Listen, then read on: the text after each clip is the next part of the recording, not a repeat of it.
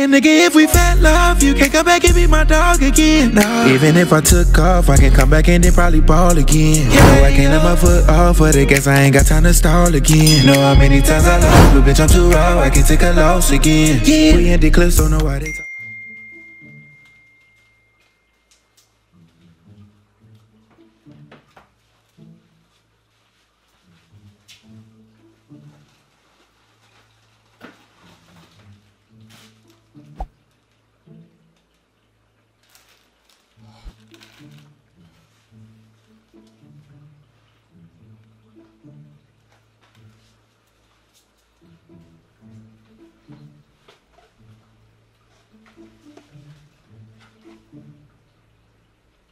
Mind your business. Nah, but for real though, why y'all be cooking y'all noodles, bro? Cause when I be doing my joints, 2 packs, 6 minutes, 1 pack, 5 minutes, bro. It's a must.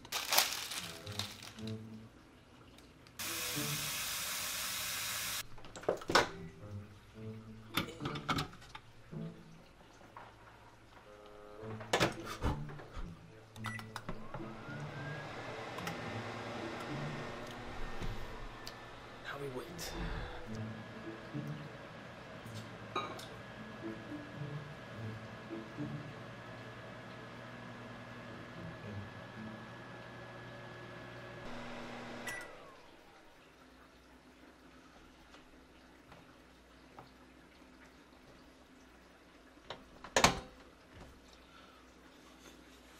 I gotta go suit up, bro.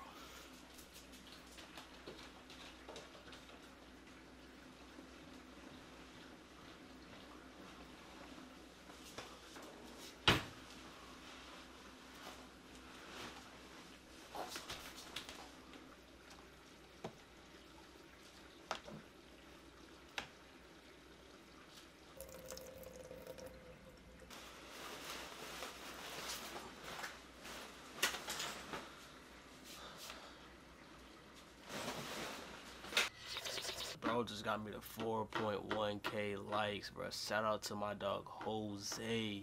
TikTok live, like, really be doing some numbers. I gotta end the live for now. When I finish this story time, then I'm gonna get back on live, okay? Copy? Got me? Hold up.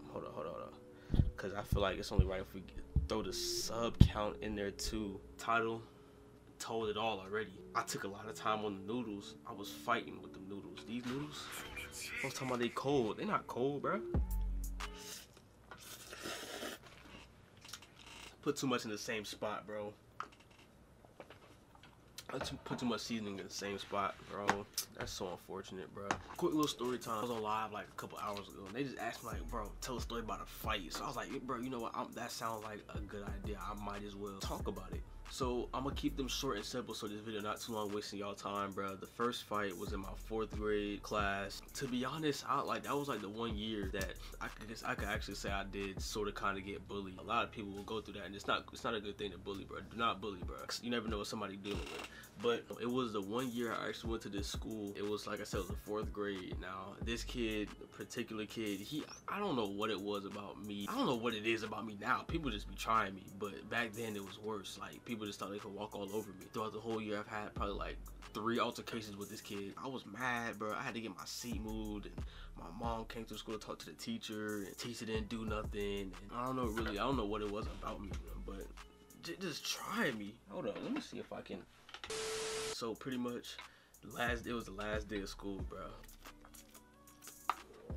But to be honest, like, whole year it was just always something. Like, if it was my shoes, he just thought something about my shoes was funny. I mean, the shoes I did wear, they weren't the best. Now that I think about it, but still, like, who would want to go to school with somebody talking about your shoes when that's probably all you can afford at the time? So last year, I don't even remember what the kid said. I had a whole party for the last day of school. I brought the Hawaiian Punch. They had like candies and pizza, music playing, bro. It was just like everything that a kid would want in the last day of school to celebrate that we passed. Got my report card because it was towards the end of the day, seeing that I passed, and I was just nothing but happy. But this kid is like, he just said, I don't even remember what he said to me, but it had to have been something that made me mad enough to want to swing on him. Now, when he tried to walk away because he thought he could just walk all over me, and I was fed up with it. I can literally picture myself right now because I can never forget it. I had my report card on my left hand, I had the juice in my right hand. I dropped both of them. I guess somebody told him I was walking up or whatever.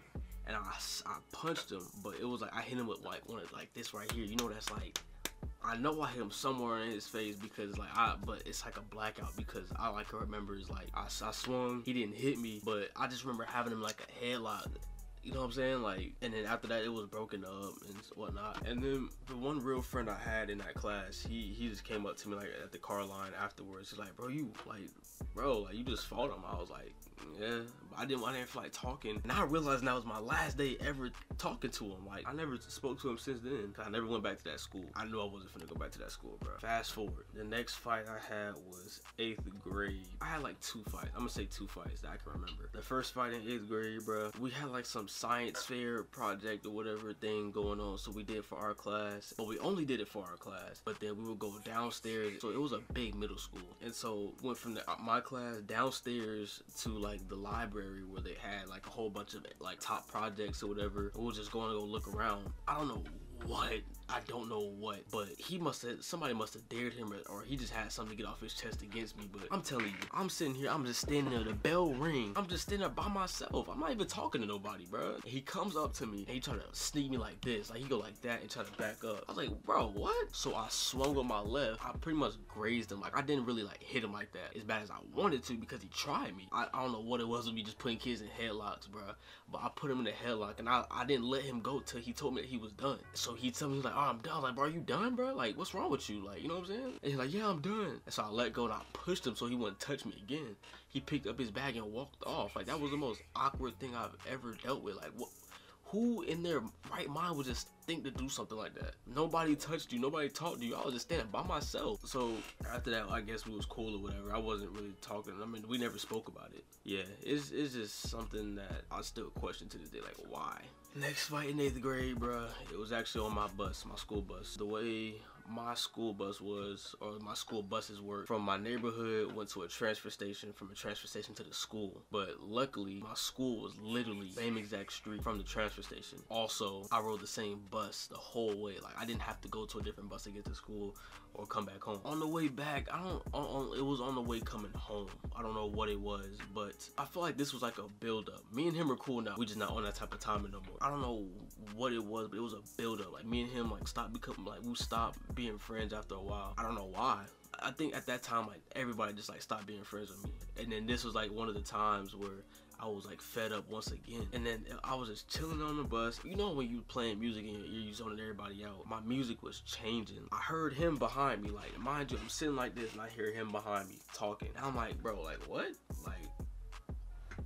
Like, bro, you talking? Like, why are you talking right now? He was just talking rah, all like for like 10 minutes straight, and I tried to ignore it because I don't want to be on that. I'm not trying to get in no type of trouble. I'm not that type. I wasn't that type of kid, bro. Eventually, like, he just kept going, and I hear him keep talking after my next song, and then I turn around, I started talking. So now he's talking, but mind you, he's on the inside of the seat, so he's at the window seat on the bus, and I'm just like, bro, you're talking like you're not on the inside. Like, you're talking at the window, and I'm sitting at the aisle seat. I'm sitting in the middle seat. So imagine how that looks. We just going back and forth, talking, and I was really on that type of timing for some reason, because I felt like it's just a whole lot of you talking about me without saying nothing to my face. And so I pressed him to say it to my face. I was like, bro, you're talking, but get out the window seat. Get out the window seat. I kept saying that until he finally did, and then we waited for somebody to get off, right? For somebody to stop to come up. So next thing you know, he get up out the seat, right? And he go to the middle seat. The bus stops, me and him both stand up, we looking at each other's face like this, just staring, and everybody just looking at us, obviously. I mean, I could feel the energy. It got quiet everywhere around us. One girl's filming or recording. I don't have the video, unfortunately. I actually want to see it myself. And then, like, next thing you know, I just feel like the fire in my arm, and I just swung. Like, I didn't think straight. I didn't think about the consequences that could happen. You would get in trouble for hitting first, and the other kid would probably get in trouble for, like, just fighting in general.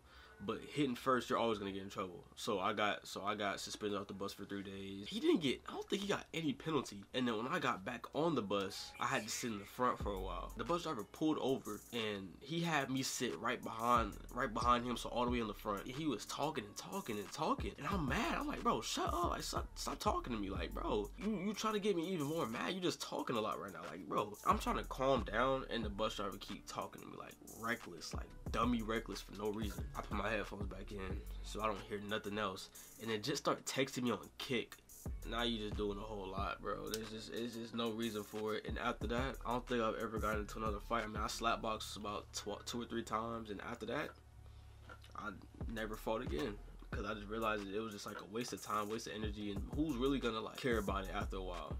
I mean, if you ain't putting no gloves on, and that's it. But that's still a waste of time to me. But other than that, bro, don't fight at school, bro. If you're young, don't fight at school. Don't cause no altercations because it's not worth it at the end of the day. It's not gaining you nothing. I just realized I barely ate any of my noodles in the midst of talking about this. But yeah. But if y'all enjoyed the story time, I'm finna finish these noodles and go back on live. So, I mean, if you enjoyed this, like the video first. Subscribe if you're new, and if you're not new, you know to shut that thing up. And I just really care about you enjoying the rest of your day, being safe, or enjoying the rest of your night, whenever you're watching this. Because, I mean, y'all watching at different times.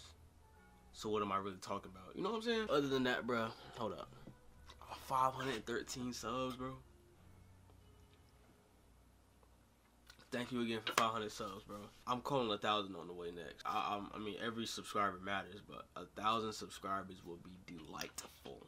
Until next time, bro, keep it chill, keep it 4K, and you enjoy your day, night, evening, morning, lunch, dinner, breakfast. The only thing y'all ever did was lie to me. I know my brother looking down, I know he proud of me. I know he proud of me. Yeah. It's crazy. I done told the whole freaking story, and I don't even want these freaking noodles no more. Fuck it, I'm and my enemy, showing no sympathy. Never say that you can feel my pain, I highly disagree. Niggas know that I am too official like a referee. Females doing all that pillow talking, I just let it be. I done gave up too much of my love, now I can't get it back. Heart been broken in 2 different halves, now that shit black on black. I don't know too many of my people, that shit hurt me bad. All I gotta do is say the word, my niggas.